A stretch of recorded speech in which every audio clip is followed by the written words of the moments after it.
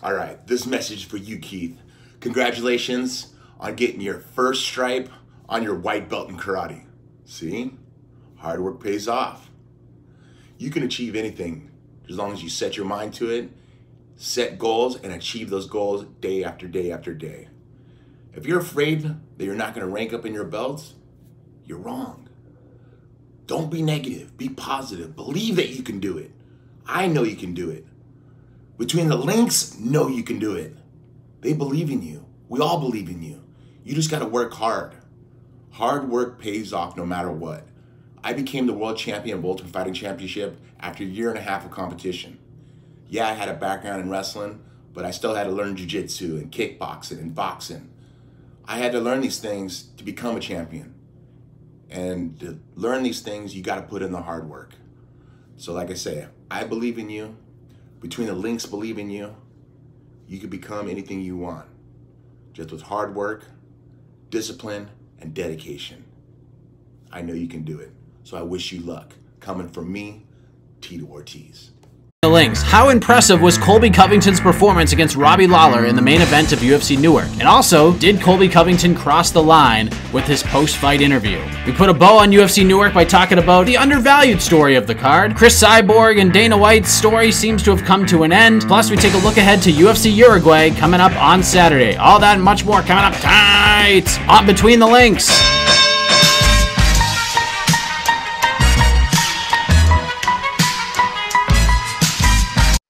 All right, welcome back to a brand new episode of Between the Links on the Loudmouth MMA Podcast Network and the Loudmouth MMA YouTube channel. My name is Mike Heck. I am the host of this program, and I also have the daunting task of trying to keep all these people in line as we discuss some of the big stories going on in our favorite sport of mixed martial arts. Let us introduce the panel, and we'll fire away here. Introducing first, and if you guys didn't know this already, this man got a touching, inspirational, and motivational video sent to him by the longtime former UFC light heavyweight champion, Tito Ortiz. And I have a feeling that he's going to be inspired this week like never before. Keith Schillen, what a weekend it was for you. How did you respond to that video? Well, I mean, it was amazing to have a hero, I would say, a inspirational person like the Huntington Beach bad boy congratulate me on my great achievement. And listen, guys, I'm bringing it this week because when you get your first stripe on your white belt, you're no longer a loser.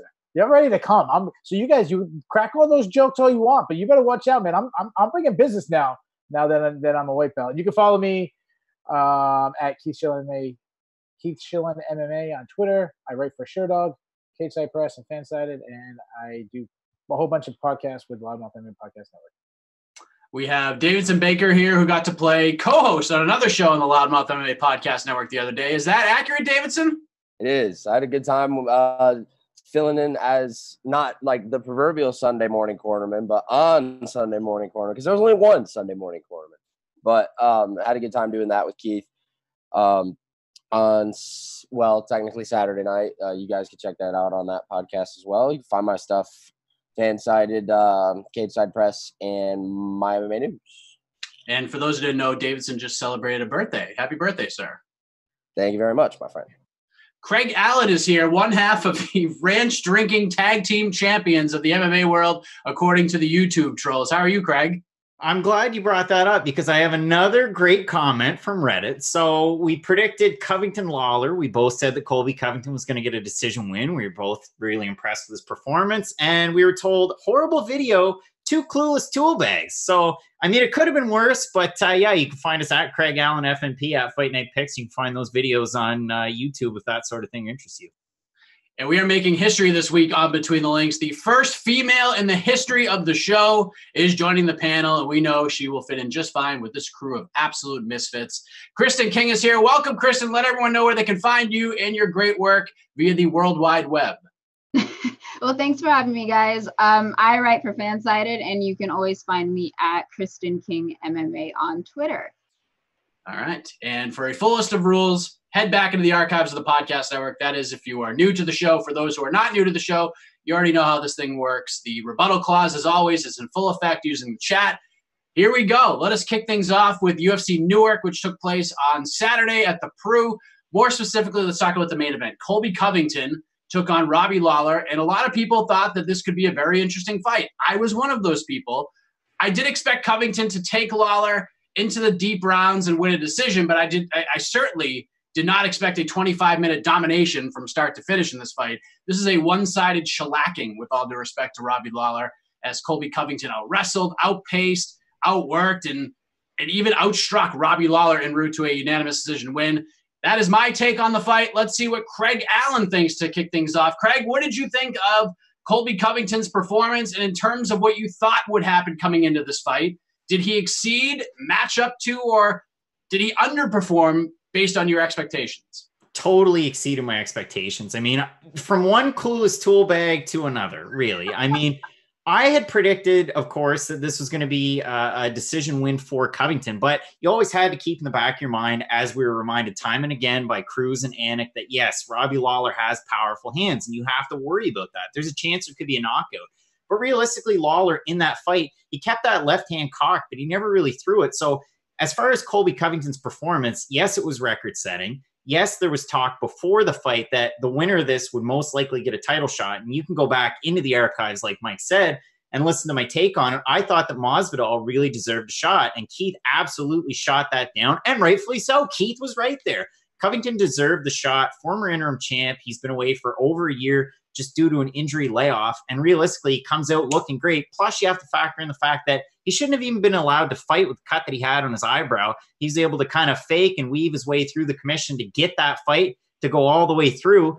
And listen, I mean, he put on a masterclass. So I think a fight against Usman is what we really deserve. And yeah, I mean, he really exceeded my expectations in that fight.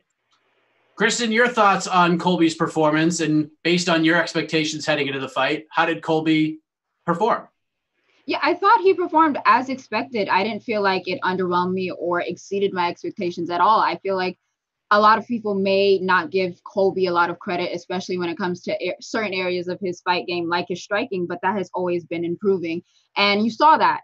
Obviously, the takedown was always going to be there. He always has a good, he'll always have wrestling to rely on. But the problem is he doesn't have to rely on that solely anymore. So you saw in the opening rounds, the first and second round, he went for the takedown against Robbie, which is essentially something that most wrestlers would be able to do against a guy like Robbie Lawler. And then for the third, fourth, and fifth round, you kind of just saw him stand and strike with him, because at that point, he knew that he could do that to Robbie Lawler. So I felt like this is exactly the kind of Colby Covington that he has grown into. And the expectations were just, it was right in the middle. We knew exactly what he was going to do. I didn't think it was surprising at all. I think everyone had that same mindset that, hey, maybe there is a chance for Robbie to come back and knock him out. And that was always a possibility, as Craig said. But it just didn't really happen. And Colby looked really, really good. And I definitely think he's a problem for a lot of people. I know his shtick may turn a lot of people off and stuff like that, but you really cannot deny that he is an absolute talent at welterweight. And that's exactly what that division needs. So I thought he looked great on Saturday night. Yeah, what was also interesting, based on what you just said, Kristen, is Colby shut down round 5 Robbie Lawler, the most terrifying guy in the sport, in my opinion. Keith, what were your thoughts on Colby's performance in the cage? I mean, he far exceeded. I don't know what Chris is talking about, saying everyone expected that. I mean, I predicted Colby Covington to win. I didn't expect him to do what he did. I mean, think about what the narrative about Colby Covington was. There's people who called him the worst striker. There's people who said that he got outstruck by Damian Maia, even though the stats didn't say that. He almost doubled Damian Maia in significant strikes. But think about Robbie Lawler. It was supposed to be wrestler versus striker. Colby Covington threw 540 strikes, the most in the history of a UFC fight. He landed 179 significant strikes, the 4th most all-time in a fight, with big wrestling involved in that. The most strikes in the history of the welterweight division was landed that night. He landed more strikes against Robbie Lawler than he did against Damian Maia and RDA combined. He had 10 takedowns. That made him become the second welterweight in history, with George St. Pierre, which is probably a good group to be with, to have 2 fights with at least 10 takedowns. Think about this. Johnny Hendricks went against Robbie Lawler twice. That's a 2-time NCAA champion, 3-time finalist. Josh Koscheck, NCAA champion. Matt Lindland, Olympic silver medalist. Colby Covington took down Robbie Lawler more times than those 3 all-time great wrestlers did in 4 fights combined. To say that anybody expected Colby Covington to drop a 50-44, and I actually think people were being nice to Robbie Lawler. It could have been worse. I mean, come on. Colby Covington had one of the greatest performances in the history of the sport for a full 25 minutes. And you know what happened is there's so many haters out there that don't want to give him credit because he was amazing on Saturday afternoon. Davidson Baker, like the old song says, we go and save the best for last. Your thoughts on Covington's performance on Saturday? It also exceeded my expectations as well. Here's a couple things that continuously get thrown around that I didn't really see. While Robbie Lawler obviously is dangerous whenever he's under duress and or taken to deep waters, I said this on Sunday Morning Cornerman as well. You could tell Robbie Lawler was really just bobbing, looking for that KO strike, particularly towards the end of round 3. But every time that he thought he had an angle, it was jab, like kick to the body, like inside leg kick. He was never able to not even get into a rhythm to land that shot. He wasn't even able to get into a rhythm to set that shot up. Statistics aside, and as lucrative, according to the stats, he had thrown the most significant strikes in the history of not just the welterweight division, but all divisions in the UFC. And then you add in the takedowns. I mean, I knew that we were going to see a cardio machine. I didn't know that we were going to see a cardio machine, that resembles what he says he sets it up with in the bedroom or whatever he says. However, yeah, man, I mean, I was just absolutely thoroughly impressed. I don't get how they could give a title shot to anybody else. I mean, if they gave it to Masvidal, I'd be like, okay. But at the same time, I really, really want to see that fight between him and Kamaru. He blew me away on Saturday, and rightfully so. What I found super fascinating about that fight is, 4th, 5th round, I kind of expect Colby to land some more strikes. But in the second round, not only was Colby Covington landing strikes, he was running his mouth to Robbie Lawler. At the second half of that round, he decided not to wrestle in the second half of the second round and just pieced him up. I couldn't believe it. It was a fantastic performance for Colby Covington, and good performances by all of you guys as well. Keith with 10, Davidson, Kristen, and Craig with 9 points apiece. And you knew that we were certainly not going to move ahead with any other topic when it comes to Colby Covington without discussing his post-fight interview. More so his opening words of that interview with John Anik after being asked about his performance. Colby said, and I quote, "Let's talk about the lesson we learned tonight that Robbie should have learned from his good buddy Matt Hughes. You stay off the tracks when the train is coming through, Junior. Doesn't matter if it's the Trump train or the Colby train. Stay out of the way." Now, Matt Hughes did respond. He just kind of shunned it off more or less, but he praised Covington's performance. He took the high road here. But when Colby was asked by the media about the comments made towards Matt Hughes, Covington said he had no regrets. And he said, "Did I say something that was offensive? The guy's done some pretty crappy stuff. He's got lawsuits against his family, against his brother. I just said the truth. I'm honest. I'm a little bit brutally honest sometimes, and people can't handle it. If people were worried about words, but we go in the octagon to try to kill each other, don't be so sensitive, snowflakes." Now, be that as it may, Colby isn't wrong there, but sometimes that just isn't enough to justify what somebody says. So with all that in play, Kristen King, we're going to start with you. Colby is the biggest heel in MMA right now. I mean, I know we throw that term very loosely on this program, but Colby is playing the role. He is embracing being the heel, and that's just who he is. That's why he is where he is right now. But do you think he crossed the line on Saturday during his post-fight interview? I mean, you could definitely make the argument that he did. I honestly understand everyone's point when they say, well, Matt Hughes is a terrible person. And you can definitely make that argument with all of the accusations and all of the stories that are levied against him.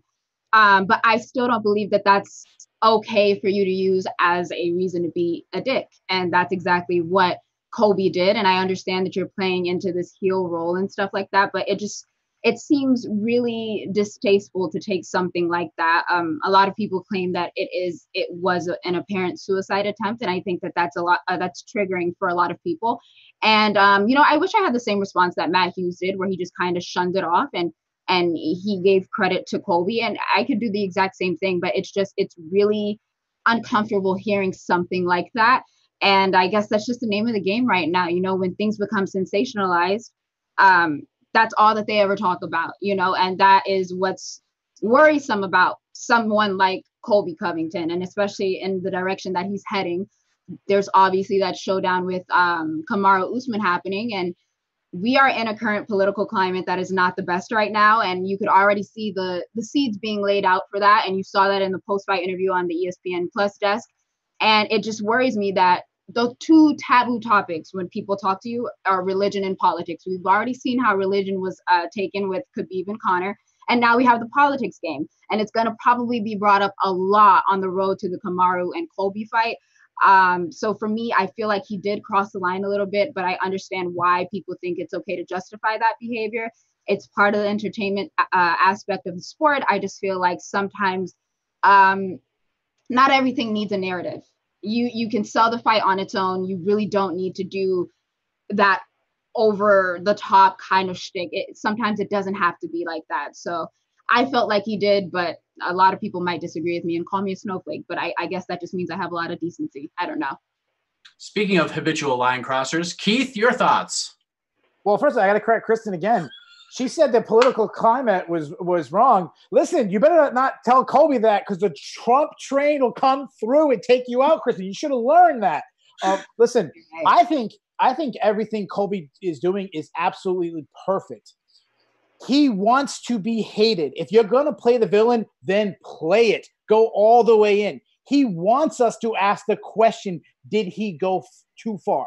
He's going to continue to push that line until he says something racist, something homophobic, something. But as long as he doesn't go that far and just keeps getting that, like, ooh, should I? Like, the perfect response is like, ooh, should I have said that? That's what he wants. Now, listen, the Matt Hughes. Listen, Matt Hughes has done terrible, terrible things. That said, he's still a father. He's still a husband, as Colby has pointed out. Not a good father, not a good husband. But listen, the guy almost died. But if you're going to play the villain, why not take a jab like that? Everything he keeps doing between the Kurt Angle to get the whole arena to be chanting, "You suck." From the sunglasses, the like 3 stripper girls carrying the belt around, saying like corny Kamaru, fake Usman, and all this stuff. I think he's perfect. And even taking the Trump angle, and I'm not going to get political, but Trump obviously is a polarizing figure. You either voted for him and like him, or you didn't and you hate him. By being this over the top and playing into that like hardcore right-wing stereotype, gun swing, like you're a snowflake, get out of our country, like being that all the way to the right personality, you are instantly taking 50% of America and having them hate you. Have how many people in Europe and Canada and all these other countries hate you? And that's what Colby wants. I think he needs to continue this. I can't wait for him to get on Twitter and like ruin somebody's movies, telling about what happens in the ending of The Lion King and stuff. But the best thing, I actually think by being this much of a savage, I actually think he's going to gain some fans. The fans that like kind of thought it was corny, going to be like, oh shit, no, he didn't. Like, did he really just say that? How many people hate Colby Covington to go, holy shit, he just said that about Matt Hughes, and like, damn, dude, that guy don't care. I think that's funny. You go on Star Wars and you give me the ending of Star Wars, I don't care. I don't watch that shit. Cool. It's funny. People, I'm just leave it at that because I don't want to start getting too far. But listen, I think he's brilliant. And we asked a question was it last month when Jorge Masvidal had that unbelievable one international fight week with a 5-second knockout.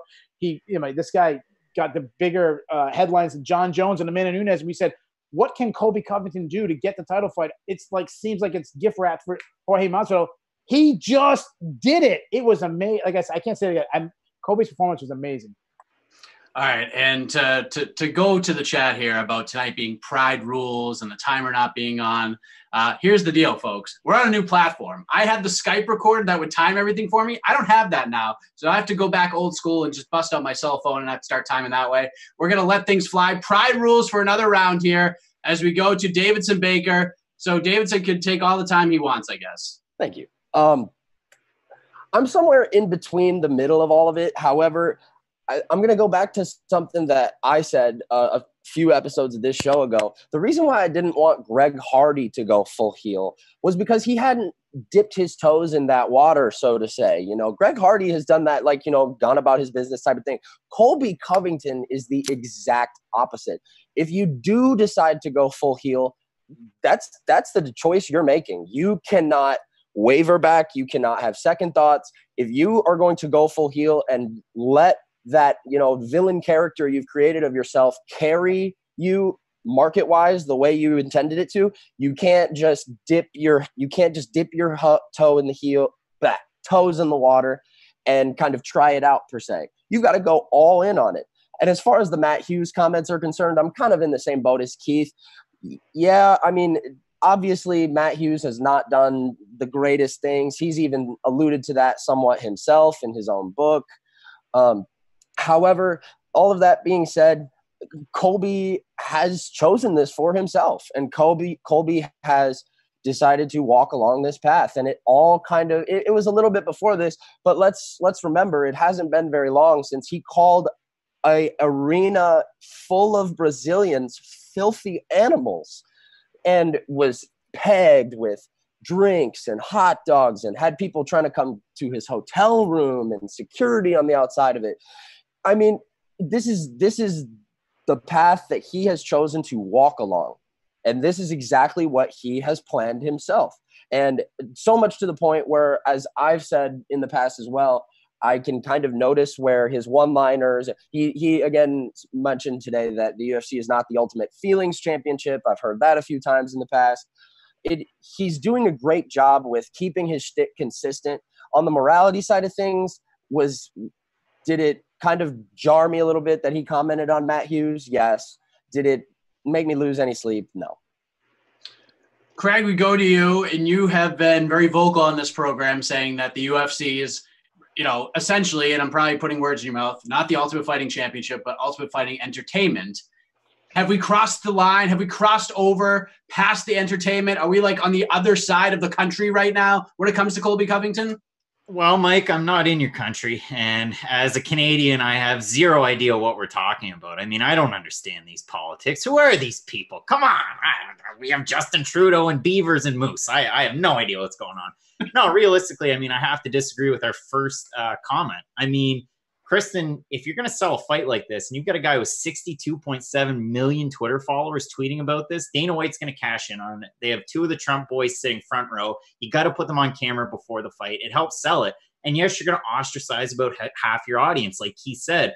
But realistically, it worked well. And to get back to the question, I mean, did Colby Covington cross the line? Matt Hughes quote after it, and Mike, you alluded to it. Reminder, though, this is the fighting world. People trash talk, and you got to have thick skin.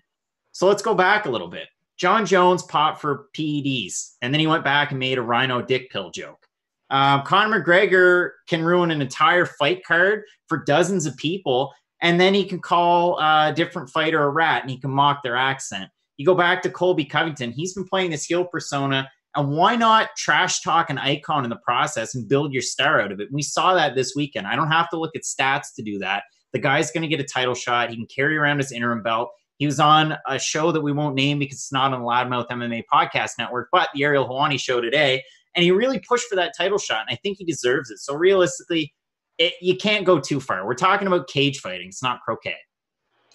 I actually went back this morning and listened to an old interview I did with Colby Covington before he fought Dong Hyun Kim. And I wanted to see the difference between this Colby Covington and that Colby Covington.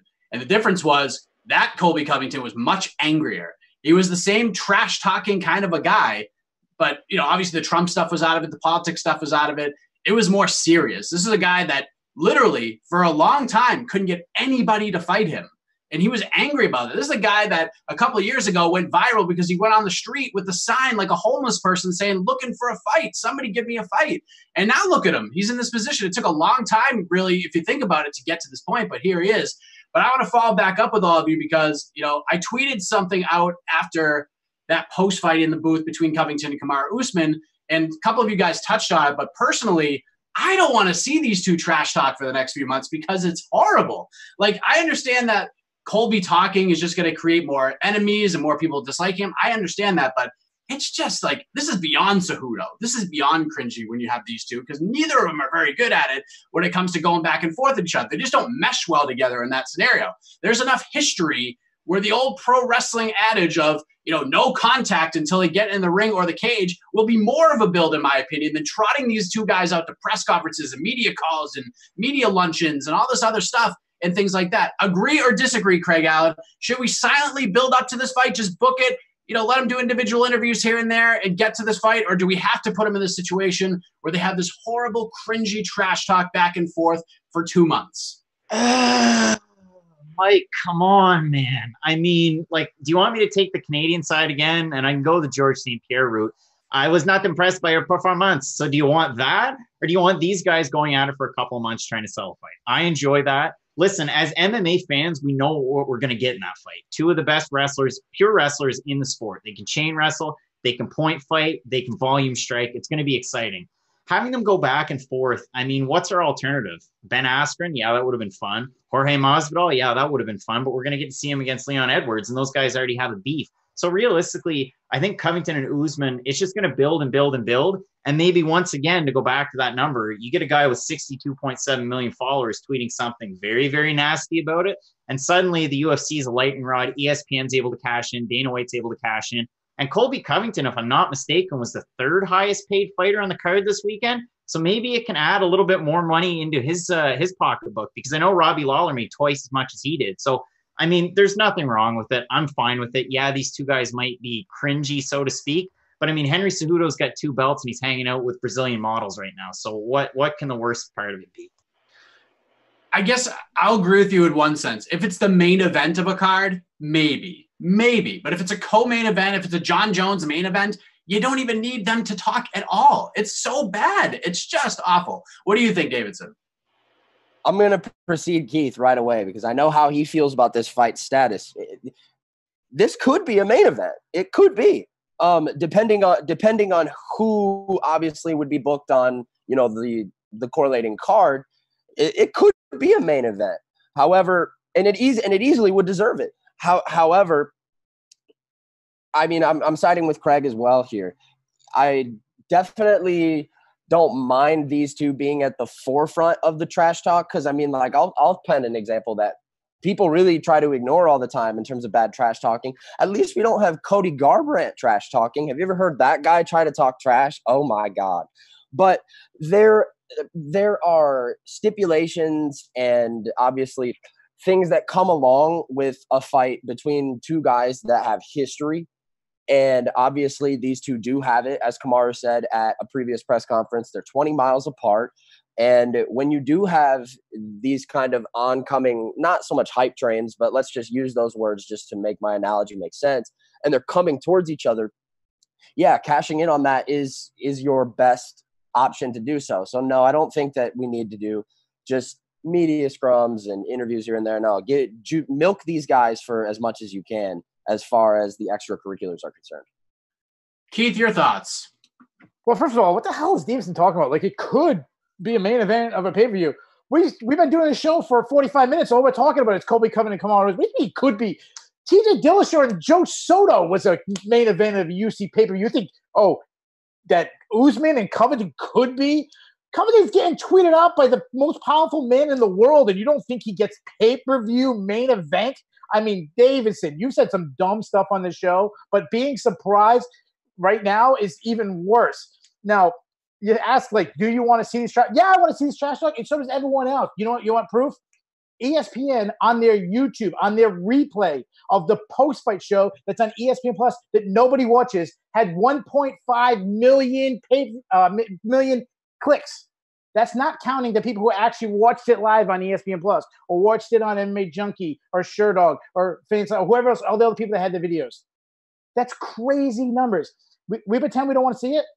Me and Davison didn't start taping our post-fight show until we saw them trash talk and make sure what happened. Whether it's good trash talk or bad trash talk, we still want to watch. You don't believe me? Tito Ortiz and Ken Shamrock has some of the worst trash talk in history. That pay-per-view, actually, people don't know this. UFC 40, before the Ultimate Fighter, kept the UFC to make it to the Ultimate Fighter show because of Ken Shamrock and Tito Ortiz. Tito Ortiz, Chuck Liddell, terrible trash talk, one of the biggest pay-per-views ever. Brock Lesnar, Frank Mir, terrible trash talk, one of the best ever. Are these guys not good at it? No. But listen, I'm going to watch. You're going to watch. Bad trash talk is still better than two guys saying nice things about each other and then fighting.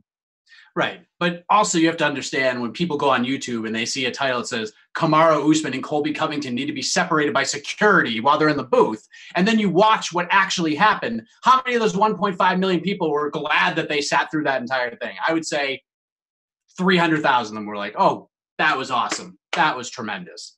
That's the point I'm trying to make here. I understand trash talk needs to happen at some point, but sometimes the fight itself is fascinating enough. And plus, they already fought, almost got into a fist fight in the buffet line. They've already got hours and hours worth of promo potential with the trash talk they've already had. Do we need to hear the same promo and the same trash talk for months? But I don't think so. That 300,000 viewers that click on that is probably about 250,000 more viewers than they would have got if they didn't have him face off. If they just had Karen Bryant and Kamaru Usman talking about how good Colby Covington looked. Right. But you also, if we're going to play numbers, if you look at the post-fight interviews from main eventers over the past several cards, Colby Covington finished, I think, in the bottom 5, according to our good friend Jai Goodman. A lot of guys had we're talking about media scrums and post-fight press conferences and stuff. Colby was on the bottom compared to a lot of the people in the previous cards, but I digress. Kristen, your thoughts on this? Do we need to see these guys talk trash for 2 months to build this fight, or have we already built this fight? And you can even make an argument, has it already sort of fizzled from Buffetgate?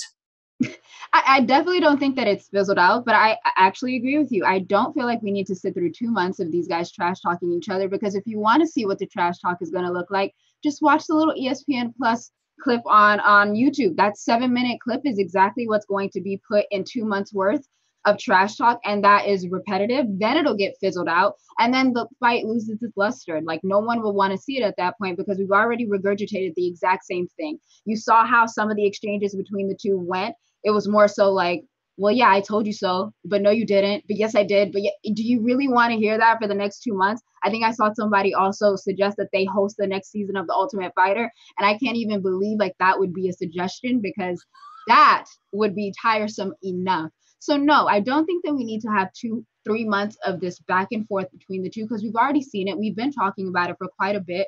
And I mean, this fight has already been put in stone pretty much since last year. These guys were ready to go at it last year. I remember Kamaru Usman wanted to fight Colby Covington in Brazil, of all places. He wanted that fight. So it's like, yes, do I want to see the fight? Yes, so we can finally squash whatever this would look like.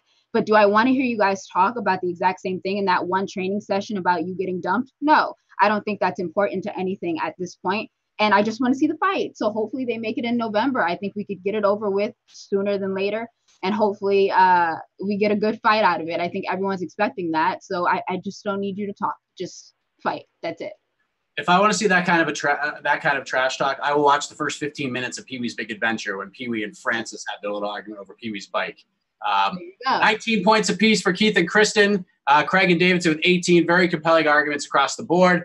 But let's put a bow on UFC Newark for the time being. It was a pretty fun card, considering it was pretty thin to the casual eye. We actually had a very compelling final question last week looking for the biggest storyline on UFC Newark, and it was kind of a struggle to get there. But, you know, in terms of the card, there were fun fights. There were some brutal finishes. There were some slick submissions, a cool Jersey moment with Jim Miller getting a quick win. There was a lot to like on this card, but you know me, I like the under the radar stuff. I like the moments that aren't getting enough play, not getting enough attention on Saturday night. What was that moment? What was that performance? What was that fight for you, Keith Schillen, that just isn't getting that tender love and care that it rightfully deserves?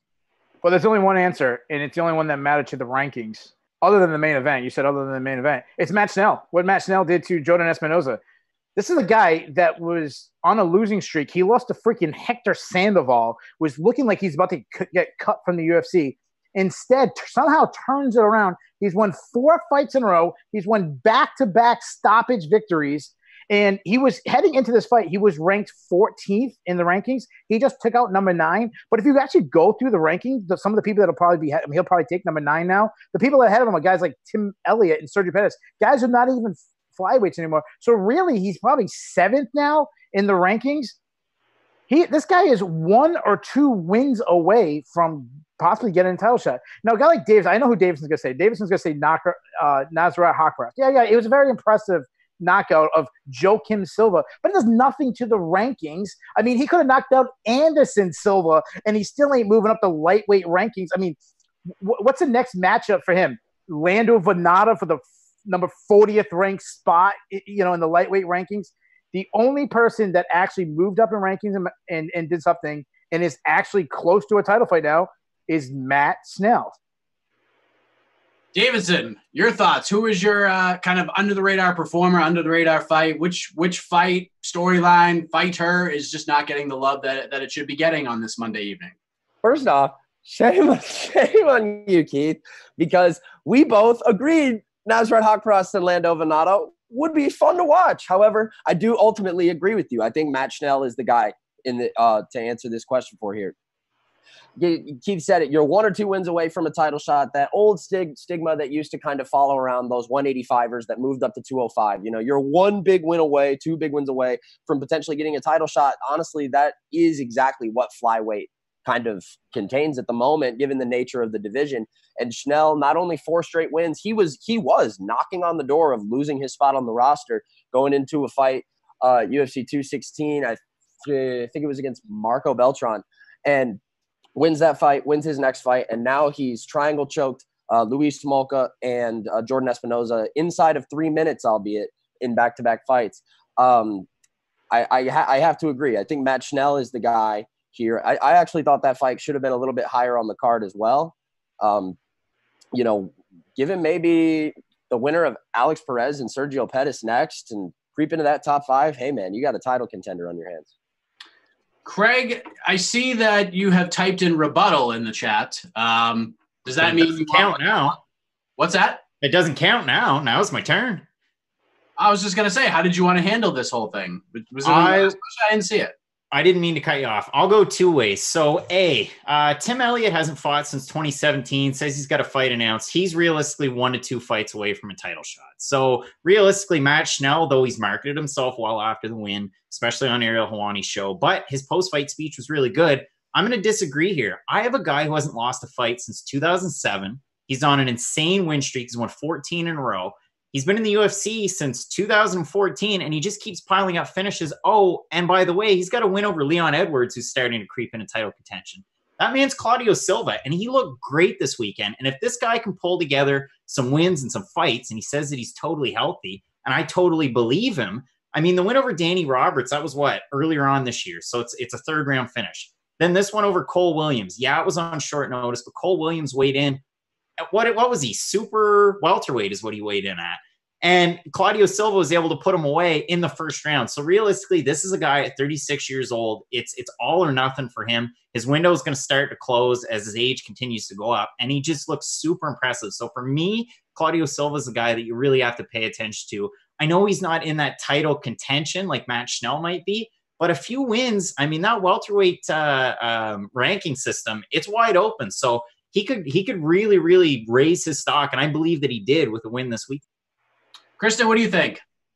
Yeah, so coming in here, I knew that everyone was going to say Matt Schnell because he made a wonderful argument about his division. Obviously, flyweight has a lot of problems. But in one of his interviews, I think with Aaron Bronstetter, he made the point of signing a lot more people in flyweight so that there could be competition for him because he is reaching that point where he's about to become an even greater contender than he already is. So that's why I came with the second answer because I knew everyone was going to take the first answer of Matt Schnell. So I'm going to go ahead and say that Antonina Shevchenko impressed me a lot because I think that now that she has this first finish in the UFC, it looks great. I think for her, especially in a division like women's flyweight, it's fun right now, but it is also a little bit shallow. So if she is able to get like a win over that, a woman like her last opponent, that was awesome. So I would honestly set her up with Lauren Murphy. She won on the same card. I know she wants a top 10 contender, but you know what? Antonina is right behind her. I think she's ranked at like number 14 or 15. And I think it'd be a good clash of styles over there. So I was most impressed with Antonina Shevchenko. Yeah, I think my end of the radar moment was that fight between the two of them. That was a great fight. You know, Shevchenko had that nasty deep armbar in, and Pudilova got back up to her feet, and they started banging again. That was a great fight. Now I have to go back and try to dissect what has happened here. So Craig had a pre-buttal, so to speak. So I guess we're going to start with you, Craig. You're the first rebuttaler here, or was your answer like a combination of the two? You're shaking your head. No, I mean, yeah, I'm good. I'm good. All right, you're good. So Davidson, Davidson said rebut, then rebuttal. So go ahead. So let me just get this out of the way first. Obviously, being 5-0 at 170 pounds in the UFC is impressive. Obviously, having a win over a guy like Leon Edwards is impressive. Let me tell you what's not impressive. How about a guy coming in that looked like he filled the role of a dad in a family sitcom who missed weight by 6 pounds to begin with, and also hadn't picked up a win, or had only picked up one win in his last 28 months.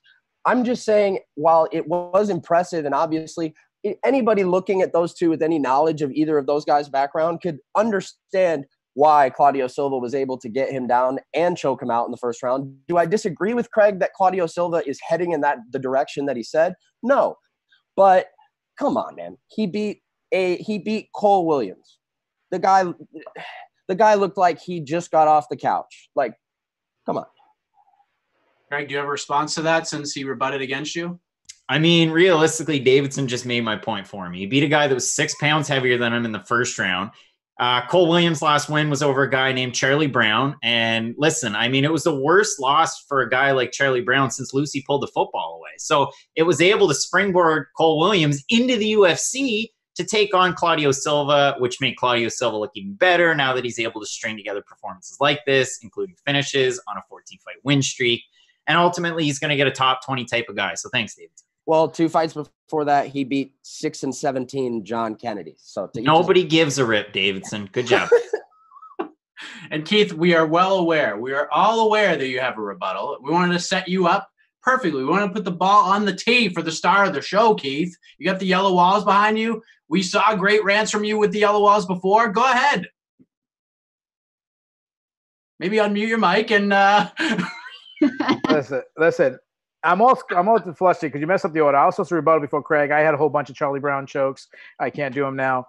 Listen, Craig had one of the worst answers in history. Claudio Silva. There's a reason why this guy was second on the card, right ahead against the Alex Nicholson's punching bag. I mean, give me a break, dude. Yeah, I said it. Claudio Silva. He hasn't lost since 2014 or 2007, whatever he said. He took 4 years off. That's like when Frank Shamrock was retired for 10 years and he finally lost. He's like, well, I've been undefeated for 13 years.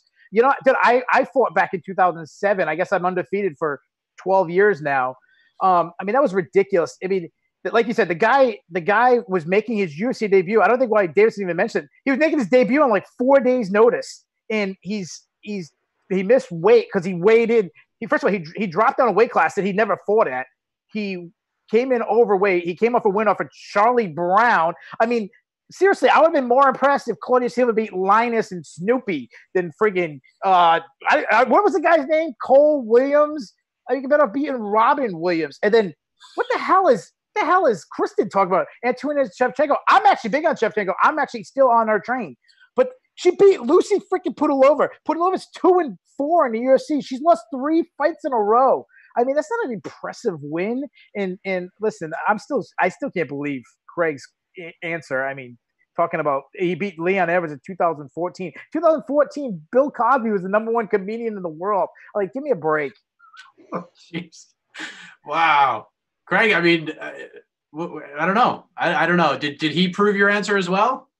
I mean, realistically, yeah, because I think Bill Cosby was already in murky waters in 2014. So there's strike one against you. Maybe he was the #1 comedian in Rhode Island. Up here in Canada, it's all French-Canadian comedians, and you probably wouldn't understand what they're saying. But realistically, I mean, I thought he put on a good performance. He had really, really terrible injury woes that he had to fight through. And this is a guy that, yeah, he's competing for Brazil. He trains out of the UK, so you can market him as a Brazilian and a UK star. Just like Johnny Walker when he came out in the UK kit, and he's Brazilian, and now he's going to fight in one of the biggest fights of his life. So, yeah, I think Claudio Silva had a better showing than Matt Schnell. I mean, at the end of the day, who are people going to remember? Matt Schnell or Claudio Silva? They're going to remember Claudio Silva. Oh, my gosh.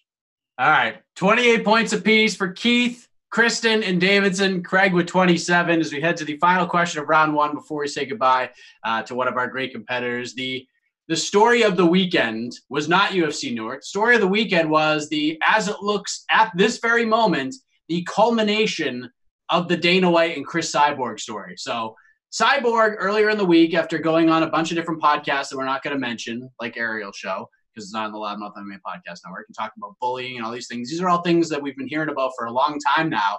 She releases a video of a conversation she has backstage with Dana White at UFC 239. And this is a video that had a lot of people screaming tomfoolery. My first thought was, where's the next 5 to 10 seconds? It's like that video with the guy on the golf course holding on to the little crocodile, and then you see this big crocodile heading down the green towards him, and we want to know what the next 5 to 10 seconds of that video was. That's what I thought.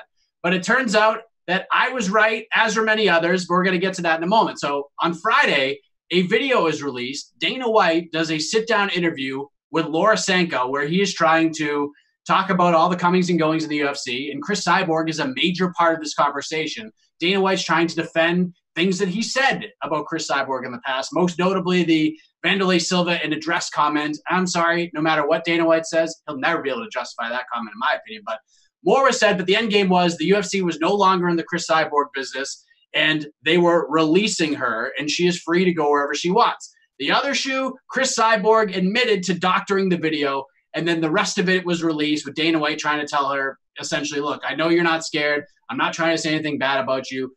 You've seen the video. So my question to the esteemed panel is, and we're going to start with Davidson here, when you put ear to pillow on Friday night and you were getting ready to count those sheep and you drank that warm glass of milk, who was looking worse in your mind, Dana White or Cris Cyborg, and why?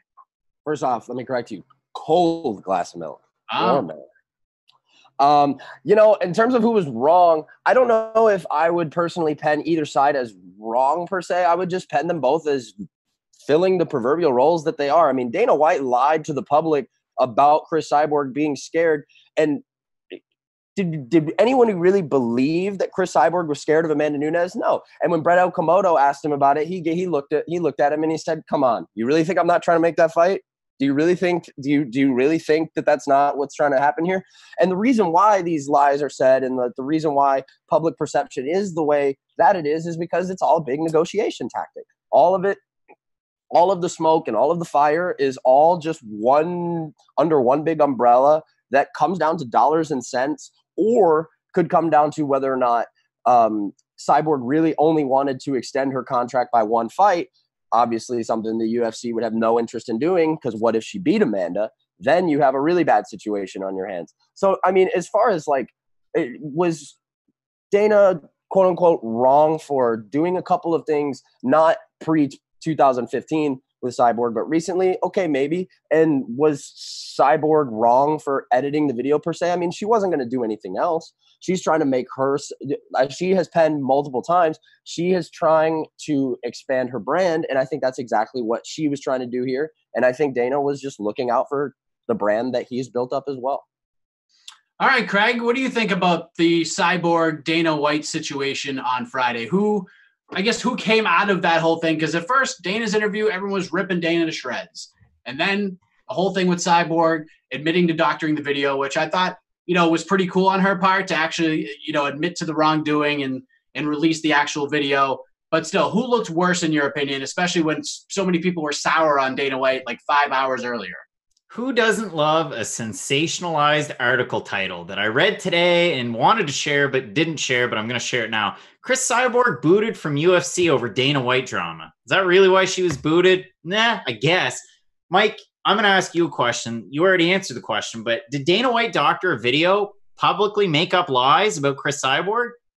No, he didn't. But Cris Cyborg did, and she said it wasn't her. She did a good job of trying to cover it up. She said, "Oh, it was a member of my team," but you definitely know what's going on if it's a member of your team. Surprisingly, though it was somebody from her team, we're not focusing on her win, which last week I said, listen, it was a great performance. It was a throwback Cyborg. She threw caution to the wind, tons of volume, and had a great performance. We're not talking about that. We're talking about how Cris Cyborg is going to lose out on dollars and cents when she decides to go over to Bellator or ONE or PFL. And we're talking about how Dana White did, it was a bit of a doctored interview, if you will, with Laura Sanko, UFC on UFC. But that's what you have to expect when you have something like that. So if we go back to what Davidson said, because I fell asleep when he was talking, and I realistically have to drink some of Gary Copeland's special stuff to finish this. There we go. Yeah. All right. So, yeah, who looks worse? Cris Cyborg looks worse. She has she has more to lose in this situation than Dana White does. So Cris Cyborg loses, and ultimately, hopefully, I can dig myself out of the grave that I've already dug for myself. What is going on over there? Who is breathing heavy? Is that you, Davidson? Putting your mic back on? Good Lord. Sound like you were running through a tornado. Kristen, your thoughts on this situation? Yeah, I actually agree with Craig, and it's not surprising, honestly, but I say that Cris looks bad only by a slight margin. Honestly, the picture that she's trying to paint of Dana White has already been painted several times before. We've already known that there are ways that Dana has twisted the truth here and there when it comes to creating the narrative that he wants to be out in public. So I understand trying to reinforce that idea. However, by doing that and trying to mislead people, the same thing you're upset at Dana for doing, it just looks bad on your part because listen, 9 times out of 10, people are going to be on your side no matter what. There's always going to be those guys that are always going to bring up, her history as to why they can't support her and stuff like that. But at the end of the day, I don't think anyone was going to go against Cris Cyborg. Obviously, she wanted that fight with Amanda Nunes, and obviously this was a big negotiation tactic. But at some point, you cannot fall into the trap that Dana White has set, and that's exactly what she did. She misled the people by that doctored video, and I understand that she apologized for it. However, you have to bear responsibility. It is your team. There is no way that that video could have gone up without you seeing it at first. And if you knew that there was a problem that needed to be corrected, you should have done so sooner. Instead, now it makes you look a little bit like a liar. And I don't think that that's the kind of image you want portrayed. You want people to think that, hey, Cris Cyborg is an honest person. She wants this rematch. And that's what the story should have been. Instead, we're arguing about whether or not she may have done the exact same thing that Dana was doing to her. And now they both look bad. So it was just bad on her part to do that, as well as her team. I think they should also share some blame in this because that's what they clearly were going for. And it really did backfire. So it's unfortunate that she's no longer in the UFC. I hope that that's just really a negotiation ploy because I'd love to see that rematch with Amanda Nunes. But it looks like that is slipping away further and further every day. And maybe we could see her back with Scott Coker and Bellator. That'd be awesome too. Keith with his UFC shirt on. How do you respond to this? So listen, there's actually 2 really huge free agent females out there right now. Cris Cyborg's a free agent, and Kristen King just announced her free agency right here on the show because listen, because when she says something negative about Cris Cyborg, see you later, Amy Kaplan is firing you. So listen, MMA Junkie, Sure Dog, Bleacher Report, all you guys out there, Kristen King, one of the best. I think she's one of the best writers out there. She is now a free agent. Listen, I think they both look bad. Let's be honest. So Dana White is going to talk about, he's going to bring up steroid use and Cris Cyborg and all this stuff and pretend like he cared about her steroid abuse. Well, if you cared about her cyber in 2014, why did you sign her and then sign her again, re-sign her?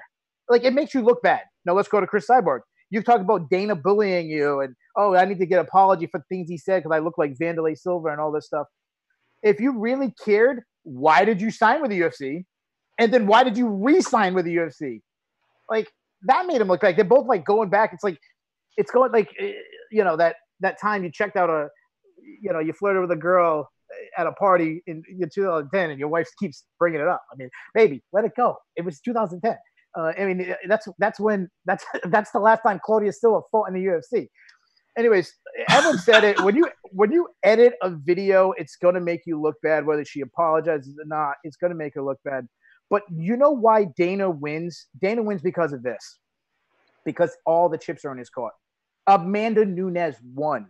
No matter where Cyborg goes, the invincibility is erased. She is no longer that scary Terminator. It's, she was cool. Our champion knocked her out in a minute. Oh, she just won Bellator? Cool, our champion knocked her out in a minute. Oh, she just won $1 million?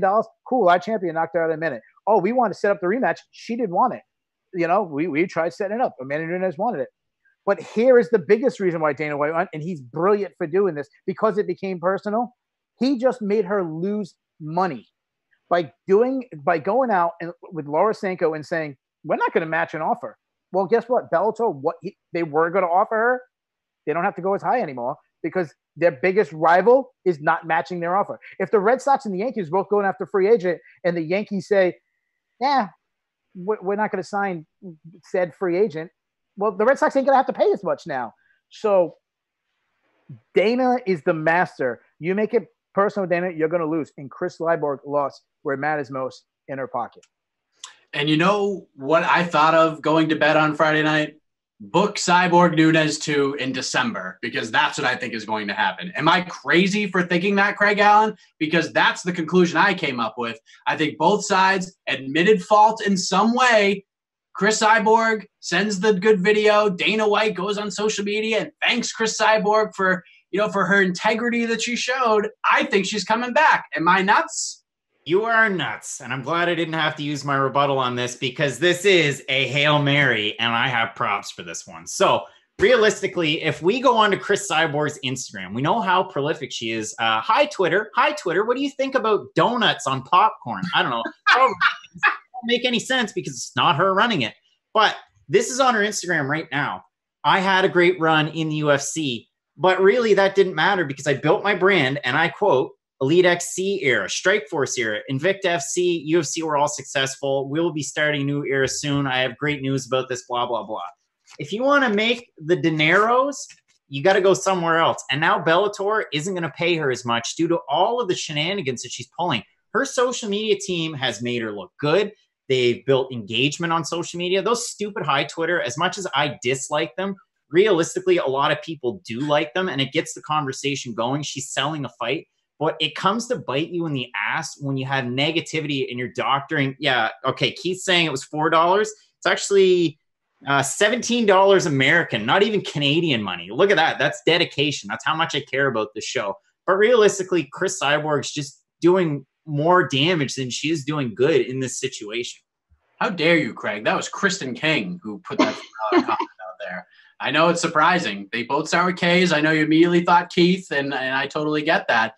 Davidson, am I nuts for coming to that conclusion? I think precedent has been set with way worse behavior than we're seeing between Dana and Cyborg now. Am I absolutely out of this world nuts for thinking that Cris Cyborg could be back to the UFC more so than I did a week ago? I won't be like, I won't say out of the world nuts, but a little bit. Yeah, I highly, highly doubt it. Just because of a couple of specific like soundbite or quotes you can take from sound bites from both of them. First off, I knew the moment Cris Cyborg said Dana White needs to apologize to me. As soon as she said that, I was like, okay, that ship sailed. That's done. That's a done deal. It's over. Because Dana's never going to do that. And as far as the precedent from behavior from others is concerned, obviously, while Cyborg, she's like, or at least she was in the realm of the Holly Holm fight and the Yana Kunitskaya fight. People were debating whether or not she was a draw, but obviously Conor McGregor, who you can like compare the quote unquote behavior stick to, is the most lucrative draw the sport may ever see. So as far as, the precedent being set in the past with behavior, it just really matters what kind of dollars and cents you bring in for the company. And Cyborg didn't do that to the level that Dana could give her a pass on. Keith, do you still think Bellator is the favorite here? I didn't think you were the favorite. I'm still sticking with what my answer was last week. It's the time. It's the time to go to WWE. Take out Ronda. Take out Vince McMahon. Take out friggin' Flair's daughter and this broad with fake boobs and that broad with fake boobs. Cris Cyborg could be the 2019 version of China, having matches against guys and suplexing friggin' John Cena. It'd be fantastic. She's getting old. She'll make more money. Listen, I didn't even watch WF, but I think Cris Cyborg would be the perfect signing for the WWF. I think WWE, whatever. And bring Cain Velasquez. I think you have muted Raw as we speak, Keith. That's right. We heard your wrestling knowledge. I've screenshotted that Skype chat from last week. You named like every wrestler that ever stepped foot in a squared circle. Kristen, do you think Cris Cyborg ever fights in the UFC again? I hope so. I just don't know how realistic that is, at least right now. And it's probably because of recency bias after everything that's happened. I'm grasping to like the smallest straw there is possible, but when Cris admitted that she did doctor that video, Dana responded to her just saying, thank you for admitting that you did that. So maybe that's just kind of like, I don't know, like a small reflection of their relationship, I guess. It could be contentious at some point, but they could come together. It just depends on the situation. But just right now, I don't see it happening. Perhaps in December. I didn't really think about that. So that's actually a good idea. And I think it'd be almost a year since the last time that Amanda and her fought. So I think that'd be a good story behind it. So, I mean, I'd hope that it happened, but I honestly feel like Bellator is a great idea. And that WWE idea, it is something to behold. I could definitely see Cris Cyborg in there. She doesn't have to talk on the mic. She could have her valet talk for her. She could have some kind of Paul Heyman type for her, and just let her do what she's been wanting to do to Ronda. And that'd be, honestly, I'd give that money. I would watch a pay-per-view with that too. So let's see where it happens. I honestly don't know at this point. You know where Cris Cyborg would have fit in perfectly in the pro wrestling world? ECW. That's where she would have fit in perfectly. She would have, those fans that were in the ECW arena would all know who Cris Cyborg was, every single one of them. You put her down in the WWE universe, most people aren't going to know who Cris Cyborg is. I said that last week, and I stand by that decision.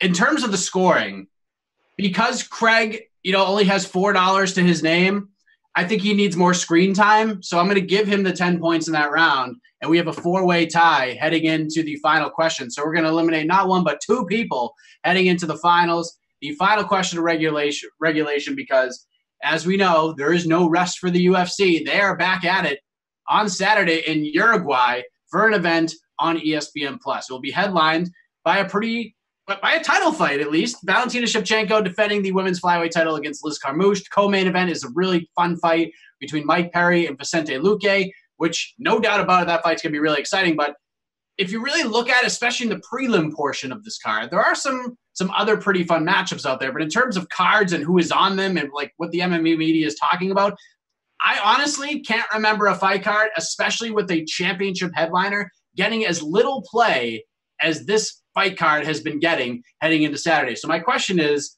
besides the title fight and besides the Perry-Luque fight, what storyline, what fighter on the card are you most interested in getting the result to in Uruguay on Saturday? Craig Allen. Mike, before the show began, we were in the lobby of the chat, and you and I were having a conversation, and I said, how in the is there this guy on this card? I mean, it makes sense because he's from the country. Luis Eduardo Garagori beat 2 guys. His last 2 wins were over guys who were making their pro MMA debuts. This guy's billed as a striker, as a finisher. They're going to push him as a big fighter, but like Diego Rivas in Chile, this guy's not going to be able to provide the type of moxie that you're going to expect from a guy in his home country, in his hometown even fighting. Davidson Baker says he's the favorite. I know, it's ridiculous. So to backpedal a little bit, I'm going to talk to you about a guy that's been fighting for a Canadian promotion that's come under fire for not letting fighters go to the UFC. This guy's 3-0. He trains out of, and you'll recognize this, the MMA Factory. Why, you say? Mikel Lebu, Francis Ngannou. Cyril Gane is going to be taking on another man, Rafael Pazao, in his UFC debut. And listen, if you look at Cyril Gane, all 3 of his wins are finishes, and he beat Adam Dykstra, a guy who many were saying, this guy is the future of not just Canadian MMA, but heavyweight MMA. This is a guy that you have to pay attention to. Right now, since that loss, Adam Dykstra is going into boxing because he can't make a living off of MMA. It's not cutting the mustard for him right now. Cyril Gane is such a big guy. I mean, he's 6'5", he's an 83-inch reach. This is a guy that could follow in the footsteps of Francis Ngannou, and this is a guy that you're going to see in the top 10 of the UFC's heavyweight rankings, which I might add needs a breath of fresh air, and he's going to be the guy to do it, especially a guy representing France. And France currently doesn't have MMA legal in the country. Here's another star that you can build around and try and push that movement, especially with the fire kid Tom Duquesnoy recently announcing retirement. All right, Kristen, what is your under-the-radar story on a card that is completely flying under the radar? I know it's hard to pick one, but I think for me, it'd be the fight between Volkan Oezdemir and Ilir Latifi. I mean, we've been trying to get this fight happening for the longest time, and obviously there's been like travel issues, there's been injuries, there's been so many things keeping this fight from happening, and now we finally get it, unless I just jinxed it by saying how excited I am about it. Hopefully not.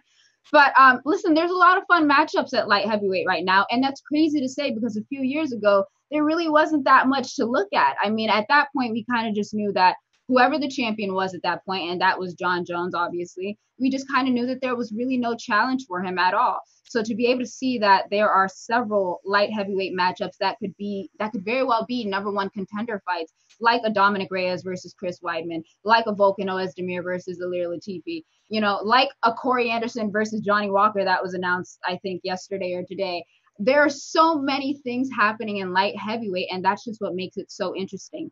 Now we finally have a bunch of contenders that do have a great chance at dethroning the champion. So put them all together, put them against each other, and see what happens. I'm excited for this to happen because I just think the clash of styles is amazing. I feel like someone might be knocked out in this fight, or it could go all 3 rounds. We just don't know, and that's the beauty of it. We don't know what's going to happen, and I feel like with the amount of times it's been canceled, a lot of people are like, damn it, I want to watch it already. So now that it's finally here, we can see it. We can have a lot of answers moved, or we can have a lot of answers for the fight, and then we could see who moves up or who moves down in the light heavyweight division. Because right now, I think it's the most fun that it's been. So hopefully we get a good fight out of this one. Yeah, it's interesting who moves up and then who really just fades out of relevancy altogether. Davidson, you just look so fired up right now. You have that look in your eye. I'm going to let you go, man. Too bad Craig is ruining literally all of my possible answers. First off, he says my original answer in Cyril Gane. Then he goes in the chat and takes my replacement answer. And yes, both of these guys are going to be newcomers this weekend, but let me go ahead and go on the record. Let me go ahead and go on the record and make a prediction right now. Cyril Gane and Rodolfo Vieira will both be in the top 10 of their divisions in 18 months' time. And here's why. Cyril Gane, I mean, you know, Craig Allen said it already. The connection between Ngannou and Gane, just even beyond the fact that their last names already ironically sound very similar. I mean, 83-inch reach, hits like a truck. Adam Deichka, the guy that Cyril Gane took out in TKO, was 9-0, was probably on the doorstep of winning or of going to the UFC, and Gane went in there and starched him, just absolutely ran through them. This is a guy that is absolutely going to make waves in the heavyweight division. And as far as Rodolfo Vieira is concerned, he's on the main card with Oscar Pijota for a reason. How about 1, 2, 3, 4, 5, 6, 7? Yes, I had to count them. 7 World Cup gold medals in Brazilian Jiu-Jitsu, 5-time IBJJF Brazilian Jiu-Jitsu gold medalist. He's immediately stepping into the middleweight division and becoming one of, if not the most effective and the most dangerous ground fighters in the world. And yes, the 2015 ADCC champion too. I got to thank Craig for helping me out a lot here with making my point. Even though it's not the popular answers, I think, like I said, 18 months, Rodolfo Vieira, Cyril Gane, both in the top 10 in their divisions. Keith looks like a pit bull that sees a big piece of steak about 20 feet away from him, but he can't quite get there. So allow me, Keith, to metaphorically and virtually take the collar off. Go ahead, sir. Well, we're talking about UFC Uruguay, right? I mean, Craig's excited about UFC Uruguay because it's the only place less known than where he lives. Freaking Davison saying, 10-time this, 4-time that. Listen, Davison, I got a record for you. You're a 10-time first person eliminated off this show, and you're going to be 11 now. I mean, look at these answers. I mean, I'm looking through the card. They got Geraldo de Freitas versus Chris Gutierrez. Like, is this a UFC card or is that like a main event for a bare knuckle boxing? Like, from a ranking sense, the best fight of the card is, from a ranking sense, is Oezdemir and Latifi. But I mean, I'm supposed to be excited about one guy that's lost 3 in a row and Latifi that's coming off a loss himself. They're talking about Gane and how great he is. I'm so and 18 months from now they might get in the fat guys top 10. Like, we got to wait 18 months until they're top 10 guys. I mean, there's other people in the card that are good fighters. Marina Rodriguez getting her toughest test, and Tisha Torres. You know, I like flyweights with Piver and Botorian, and Gilbert Burns is back fighting on the same week that his brother is fighting, trying to get in the UFC. I'm going to cheat a little bit because we're talking about UFC Uruguay. It's not a good card. I'm not excited about it. The PFL has a better fight in Calvin Terrell and Gossa. They're the two best heavyweights in that division. They're going against each other. But I'm still not excited about that. This stuff happens every week, but there's something that doesn't happen every week that we're not talking about. The guys we're talking about, 10 this, listen, none of these guys are world champions. None of these guys are the greatest ever. None of these guys have won, I don't know, say like 6 championships. There's only one thing I'm excited about this week. It goes down this Thursday. Tom Brady and my boys returning preseason, 42 years old, going to get another championship. There's only one thing where you get to witness absolute greatness, the greatest to ever do it. He's stepping on the field once again. We've been waiting since February to see it. Tom Brady returns. That's the only thing to get excited about. And I just punched my ticket into the finals. You know, I went and saw the new Child's Play movie. And I actually had read some reviews and people had told me, like, listen, you know, you may not think it's going to be good, but, you know, it's really, really good. Like this movie is outstanding. Like it's better than the first one. It's better than the original. And then I go in and see it and it's the biggest piece of shit I've ever seen in my entire life. That's what I'm comparing Keith's answer to after that buildup, after what you just said to me on Facebook Messenger. You got to let me go last on that last question. Yep. Opening up the fourth wall, ladies and gentlemen. Keith asked me to go last, and you come up with Tom Brady. Listen, I love Tom Brady as much as the next guy. I get every Tom Brady jersey in my closet right now. But come on, Keith. You did that to me? How dare you? Yeah, I should get excited on 2 drives. Yeah, I should get excited. I should get excited about seeing 3-0 Gane. Yeah. Listen, Tom Brady. There's only a couple of times left. Tom Brady. That's the answer. Listen, you're not. If I'm not in the finals, you're not a true name. He's gonna go 3 for 3 for 18 yards. And Listen, out. It's still better than watching the prelims of the Gilbert de Freitas. That's actually gonna be a pretty good fight. Even Brandon Fitzgerald thinks that's gonna be a good fight. Keith, we're gonna say goodbye to you, man. It's your fault. You built me up too much, man. You built me up too much. Well, first of all, I'm gonna address something right now because I feel like this is the worst decision since that Darko stories. I'm shocked by this, and you know what? I'm gonna go full Darko story. I'm gonna kick all 3 of you guys in the nuts. I got 3 going shots. And you know what? We should have a golden buzzer because everyone knows I had one line tonight that should have been the Americans Got Talent in the finals golden buzzer. And hey, good luck to all you guys. Listen, we all know there's no way Mike's not going to pick the female to win. So good luck to you guys. All right. Thank you, Keith. Despite him only having $4 to his name, Craig Allen, we got to let you go as well, my man. You did a great job tonight. It was close, but Davidson got very fired up today. I think the facial expressions throughout the show got to me tonight. So any parting words for the people? I mean, look forward to Luis Eduardo Garagori on your main card, a guy who's not going to amount to diddly squat. And other than Uruguayans, nobody wants to see this fight. I mean, Keith would rather watch football, and I've got no say in the matter.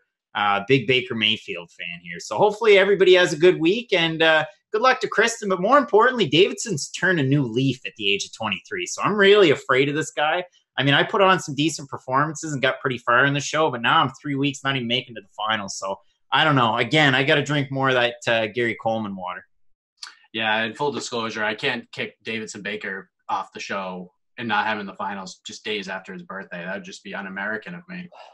But Craig is just gone. He didn't want to hear the excuses. So we got Davidson versus Kristen in the finals. But before we head to the finals, your weekly reminder to subscribe to the Loudmouth MMA Podcast Network, where not only do you get this fine, soon-to-be award-winning podcast and program, but also the great other pieces of content that can be found on this network that will have you debating things like crazy. For instance, would you rather see Cris Cyborg fight for PFL or have them freak show fights in Ryzen? Take a guess which side our guy Fred Kirby is on. You can find out the answer to that question and many more on this week's episode of the Not Safe for Work MMA podcast. You, of course, get the breakdown shows with Marcel Dorff and Max Friedman. And, of course, the Sunday morning corner man with John Franklin, who is in the chat with us right now, who is on the screen with us right now. You can't see him. He's such a massive piece of the show on the production side of things. He hosts that show alongside our guy Keith Schillen. So you can get these shows and, from what I understand, many more to come on the Loudmouth MMA Podcast Network by subscribing to the network on Apple Podcasts, Stitcher, SoundCloud, or whatever it is you find your favorite podcast. And make sure you give the YouTube channel a subscribe as well. As we head to the final question, and I wanted to talk about this, but before we do that, we have to figure out which order we're going. So, Kristen, I need you to pick a number between 1 and 20. 2. And Davidson, 1 and 20. 3. That was well done. That was well done, Davidson, unless my number was 1 or 2, but it was 8. So, Davidson, you have the choice to go first or second with this question. Clearly, I don't learn my lesson, so I'm going to go second. Davidson's going to go second. It's a big one because neither of you have any idea where this is going. Not even John Franklin knows where this is going at this point because I haven't even told him what the final question is going to be. But here we go. We're going back to UFC Newark because we have talked an awful lot about Colby Covington, and rightfully so. We've talked about what is next and the fallout of that fight and Kamaru Usman and cringe and trash talk and all that stuff. But I want to talk about Robbie Lawler in this final question because, you know, despite losing a pretty one-sided fight on Saturday, he seemed in good spirits. He was wearing some damage of the fight, but overall, considering how many strikes Colby Covington threw in that fight, he avoided a lot of those strikes in that fight. And the hunger seems to still be there for ruthless Robbie Lawler to compete, but he's probably not fighting for a title anytime soon, coming off his 3rd consecutive loss, which I didn't even realize. That was the first time he's ever lost 3 consecutive fights ever in his over 18-year MMA career. So, fantasy matchmakers, what would you like to see next? What should be next for ruthless Robbie Lawler following his loss to Colby Covington, Kristen King?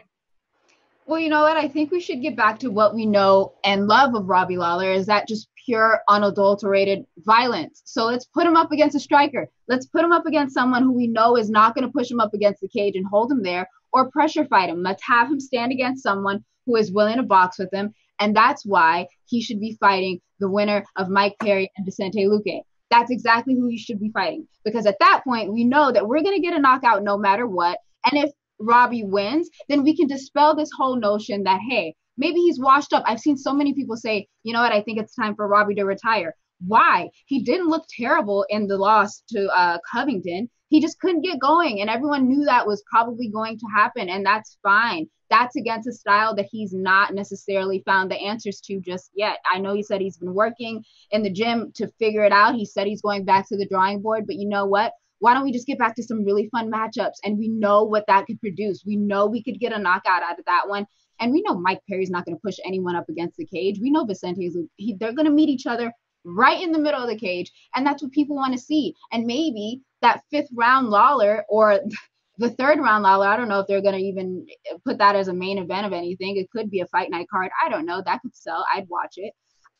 We just know that is going to go up against some really heavy hitting people, and that's who he should be fighting. I know it sounds bad because of stuff like CTE and stuff, but you know, he still has juice. He still has juice. Let's completely throw away the idea that he's washed up because it's not true. That's not true. I thought that he looked fine in the loss to Covington.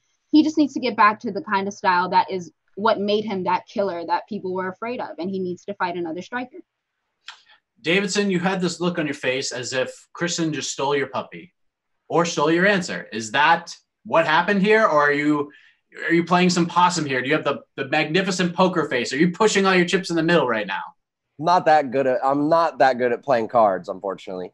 However, in lieu of also our eliminated friend Keith talking about being excited about Tom Brady, I'm going to audible once again like I just did on the last answer because, yes, that was my answer. I think that's a fantastic answer.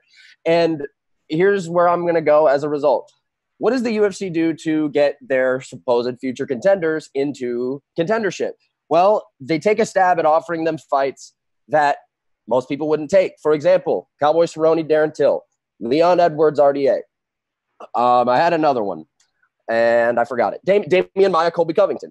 However, there is something obviously about Robbie Lawler, the tenacity, the ruthlessness, obviously per se, given that is his nickname.